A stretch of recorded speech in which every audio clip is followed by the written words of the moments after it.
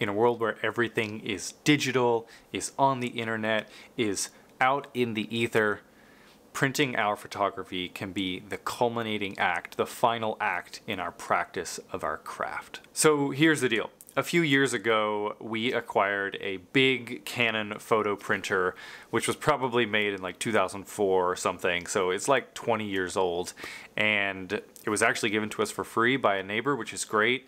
But it's been sitting in a closet for years now, and I decided to actually get this thing out, dust it off, and try to print some of the photos that I've been taking over the past year or so. And so I'm going to show you the process of printing one of these photos on this old printer, and I'm also going to talk about my thoughts on the significance of printing our photography in a digital age, in an age of the rise of AI. And so I hope you'll stick around through to the end. If you're a photographer or somebody who potentially wants to get into photography, I think you'll find this pretty interesting. I'm growing my hair out, and I'm in that awkward phase where the hair is like not quite long enough, you know, to just kind of sit comfortably. And so we'll see if I have to put the hat on. So first things first, getting out the printer. Now this thing is massive. It's quite heavy and bulky, and to be honest with you, does not usually live in our apartment. It usually stays at one of our parents' houses because it's just too big. So I got it set up and dusted it off really good and turned it on. And you know, just so you're aware, this bag of extra ink that we got with it has been really handy because as I've been setting up this printer, I've had to check the ink levels and, you know, clean the ink cartridges and things like that. And that's a crucial part of setting up and restarting any sort of old technology, old printer that you have. It's just making sure that it runs smoothly. And that's something I'll talk a little bit more about later.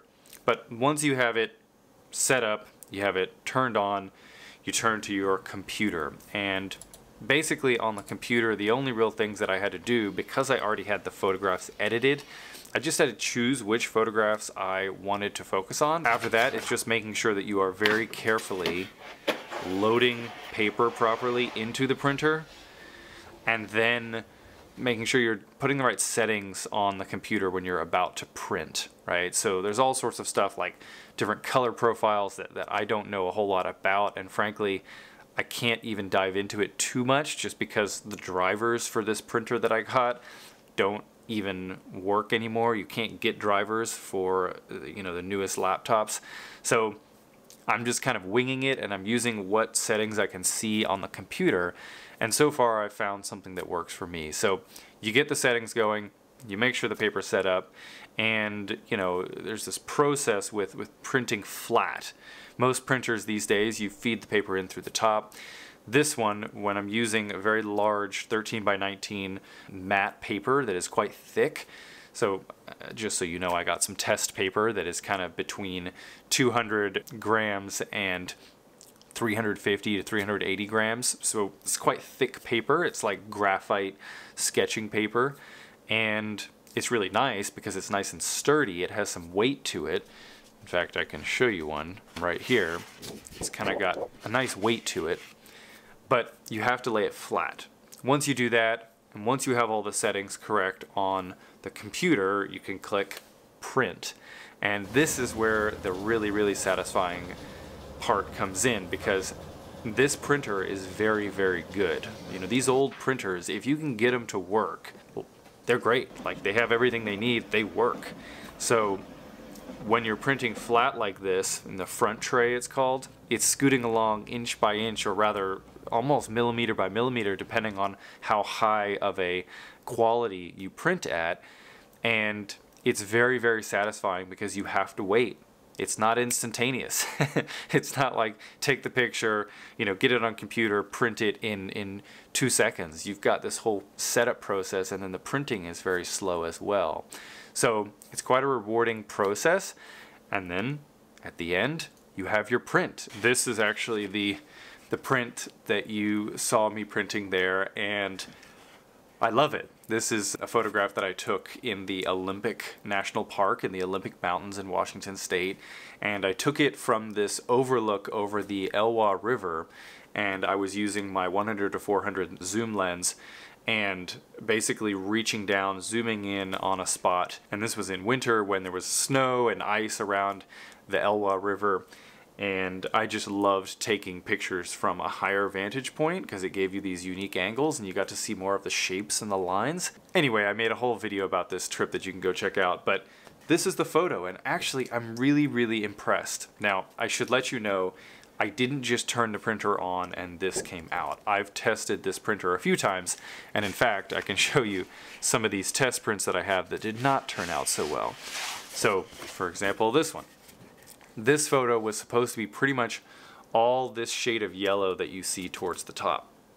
Okay, and as you can see, for some reason the ink was not working right, and I made sure there was full ink cartridges. So you have to do some test runs, and my mistake was just printing full on these big sheets of paper without doing a smaller test batch with the ink. So something to think about for yourself. Don't just go out there and start printing tons of sheets of paper, because this stuff is fairly expensive. Let's see if I can find another one here. Another blue one. And, you know, it's not, maybe not a perfect print for the photograph as you see it on my computer, but the blues look really, really good, and I was quite pleased with this. And you know, this one compared to this one, the only real difference I think is that this one over here I printed with more sharpness, whereas this other one I don't think that I added any sharpness to the print.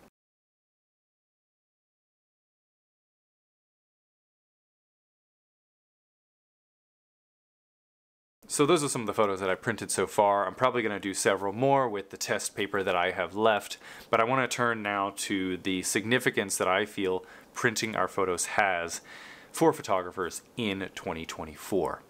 Now, we all use social media, we use smartphones, we use laptop computers, and everything is digital, right?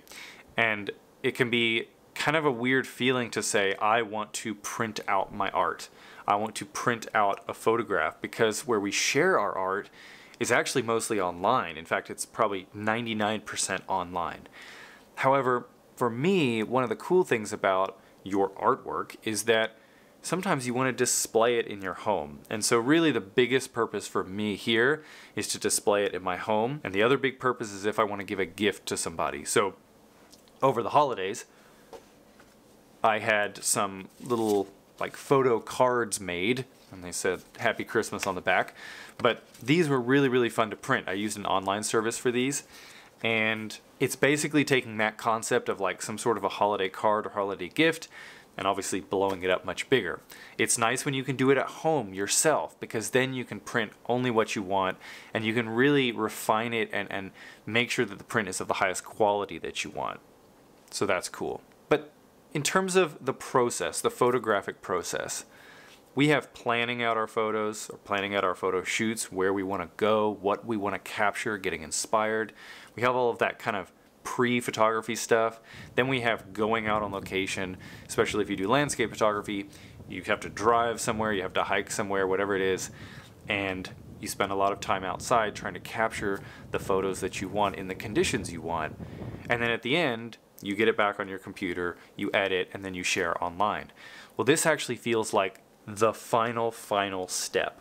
It feels like the culmination of all that work when you get a photograph printed and you can get something like this one, which is one of my favorites that I've printed so far. One of my favorite scenes that I've photographed, again on the Olympic Peninsula at the Hoh Rainforest. Just the golden coloring of these leaves and of the moss on these trees.